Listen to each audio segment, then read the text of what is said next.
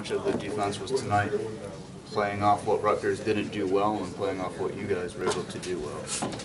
We dodged a lot of bullets where they got into the lane and just fumbled the ball. We dodged a lot of bullets in that category. And, they missed some wide open shots too. So defensively, we just didn't have a good day today. That's all what it sums up to. We got to play a little nastier on the defensive end. We serve Spurs when we can, but just that consistent, effort and tenacity on that side of the ball to, take this team to another level. All the guys are, they're really eager to get to that level. So, going forward, we will continue to work on it. Like I said before, just not, let our offense, determine our defense.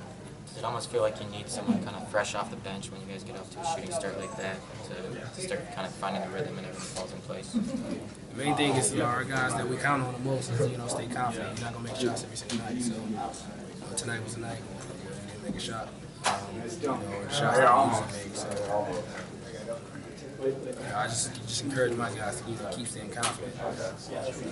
Not second guess yourself pretty much. Were you surprised that you mentioned? I mean, they were trying to go to the paint a lot and just could not hold on the ball. Yeah, they got some really good guys that can put their head down and make some plays. And, we dodged, like I said, we dodged some bullets where it was a couple feet away from the basket and just bobbled the ball, or they got an offensive rebound and somebody fouled. So going forward, that's not the way we want to, keep, coming out victorious. Just dodging bullets. Eventually it's gonna hurt us. So, the quicker we, pick up on those mistakes and start to implement, we learn it.